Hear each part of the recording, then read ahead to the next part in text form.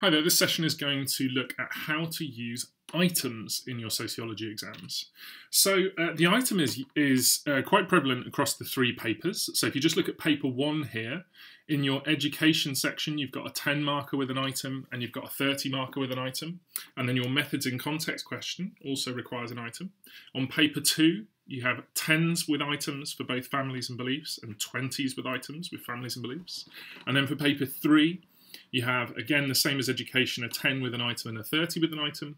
And then finally, a theory and methods question, 20 marker with an item as well. So really, really important skill that nearly all of the big questions in the exam require you to use. So really vital session this. And I'm glad to say it's relatively simple. So what is the item? Well, it's a short paragraph outlining required content that frames the debate for your answer. So have a look at this example here. Your item is almost like a guiding piece for you. It's directing you towards the content that you need to use in your answer. Now, the skill, the assessment objective that's partially assessed here is application. Can you apply what is in this item to the question? If you imagine you didn't have the item, it would mean that you could talk about anything to answer that question. But when you do have the item, you have to apply that material in your answer.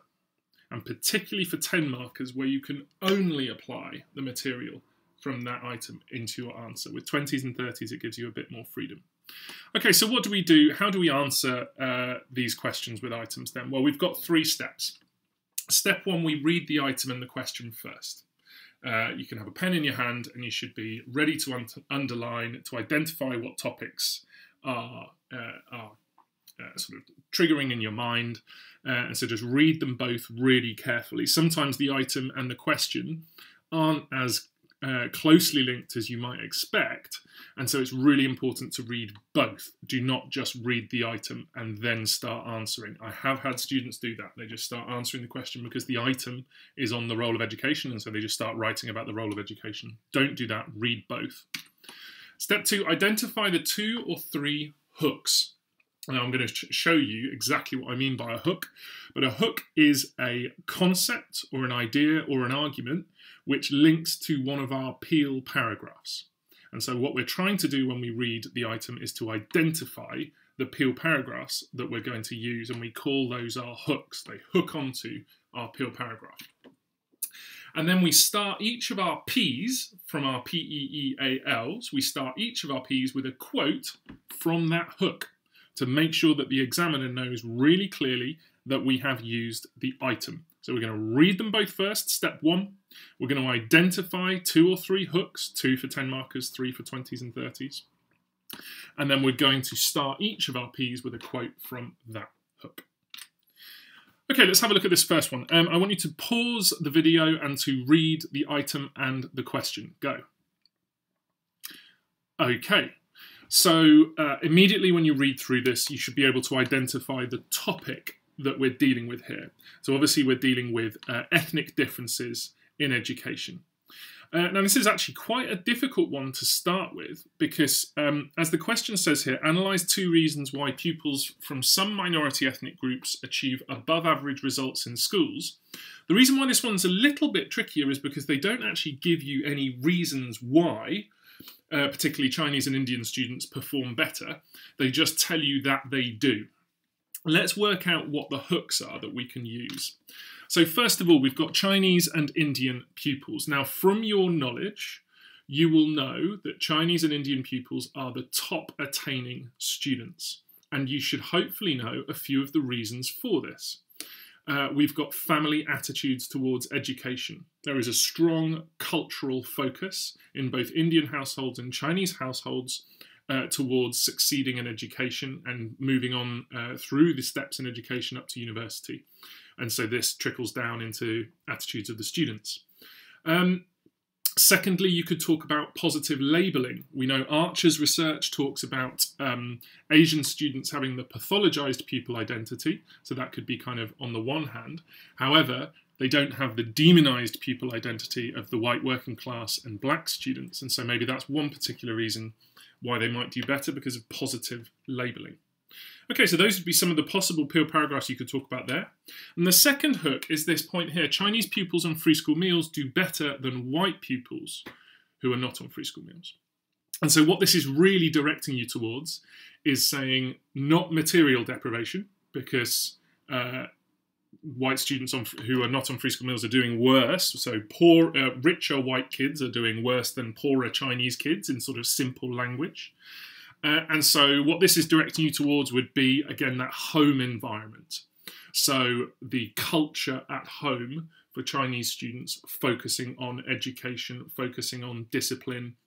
And you could talk a little bit here about the ambition then of recent immigrant groups to try and use education to further themselves and to develop their understanding and skills, whereas white students may be less likely to do this, and they might be more likely to join anti-school subcultures, for example.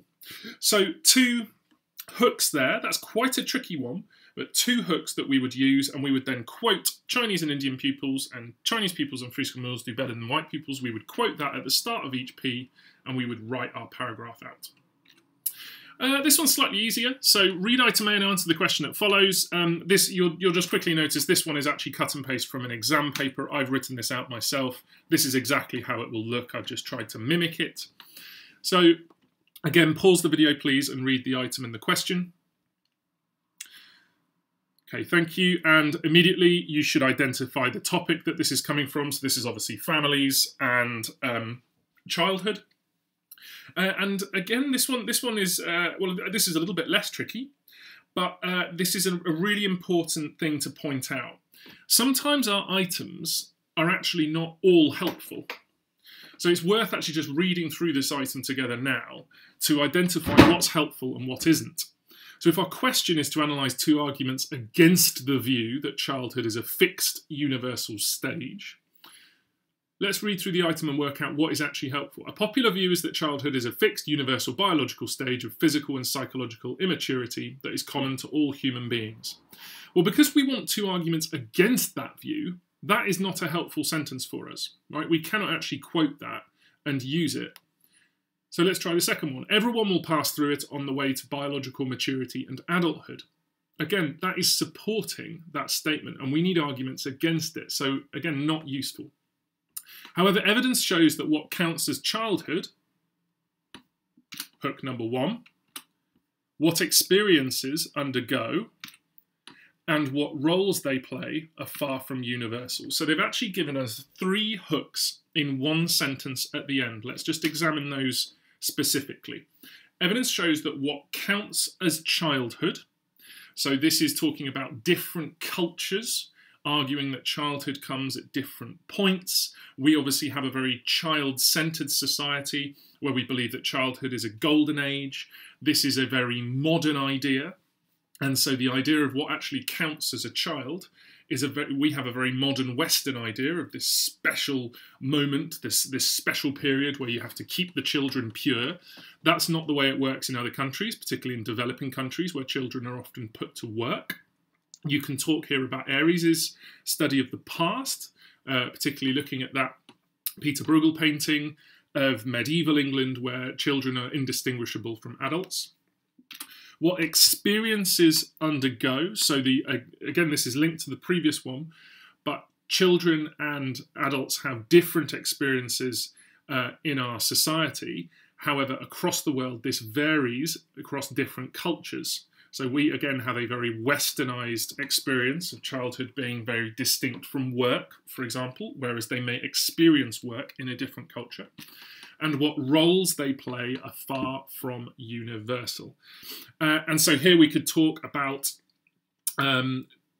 anything from the childhood topic, really. You could talk about toxicity, so the idea that children are now involved in the reversal of what's been happening, so they are now being shown far more adult material via the internet.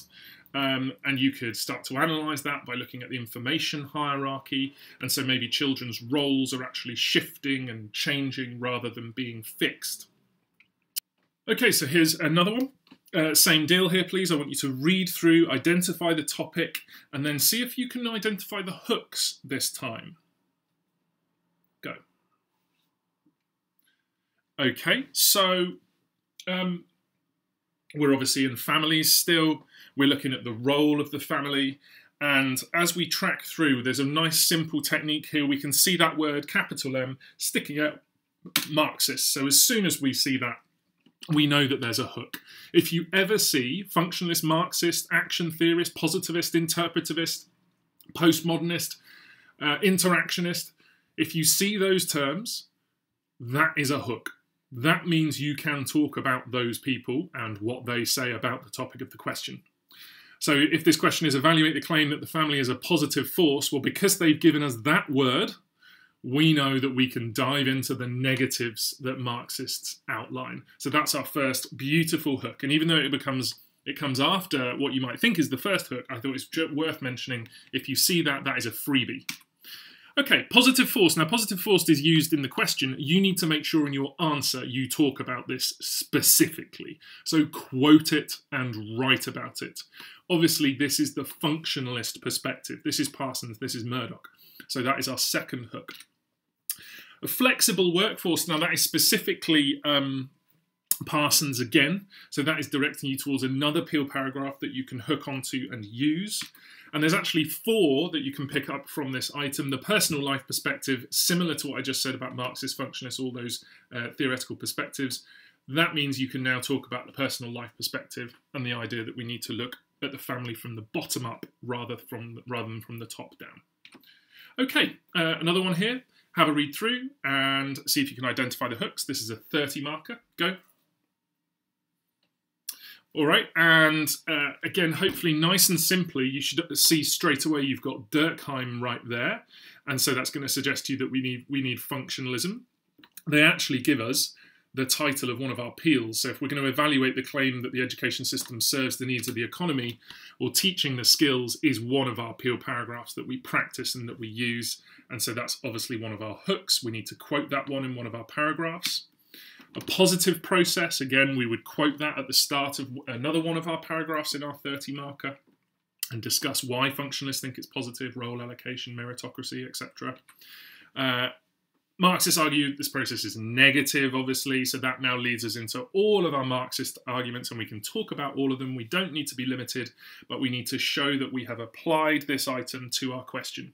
Now, with a 30 marker and a 20 marker, you don't have to stick just to the item. You can talk about everything in that whole topic, as long as it's linked to the question. So even though this question doesn't talk about Willis, we can still talk about Willis, because Willis has things to say about the education system serving the needs of your economy. The clue is actually in the question. It says applying material from item A and your knowledge.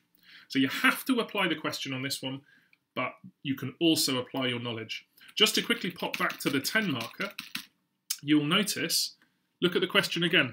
Applying material from item A, analyse 2 reasons why pupils from some minority ethnic groups. So there is no and your knowledge here. You must apply this item in your answer. If you talked in your answer about Black Caribbean boys, you'll just get 0 marks. If you talk about girls, you'll just get 0 marks.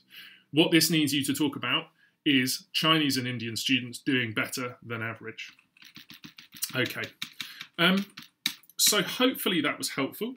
And it's worth saying that once you get the item, the technique for the item down, it's really, really powerful and easy. And actually what most students say by the end of year 13 is that the item becomes a really helpful clue and a really helpful jog of their memory. So again, hope that was helpful. Thanks for listening.